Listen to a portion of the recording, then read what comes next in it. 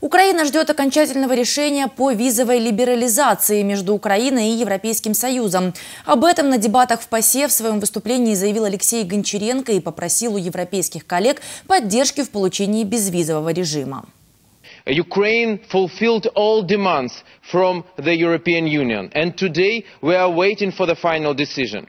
And unfortunately, from time to time, somebody tries to find a cause to delay this process. I just want to address to all of you, please help us to finish this project, this process as soon as possible, because it's very important for all of us. It's very symbolic for Ukrainian citizens.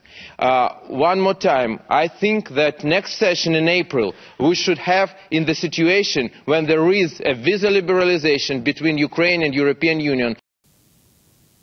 Алексей Гончаренко отметил, в украинской резолюции не допустили пророссийских изменений и пожеланий. По словам нардепа, попытки кремлевских лоббистов провалились, но российская агрессия все еще остается главной угрозой для демократии в Украине. Russia tries to influence the elections in the United States. I am sure in any other countries, because this is a real hybrid war, not only against Ukraine, but against the whole Western world. And just one example to you.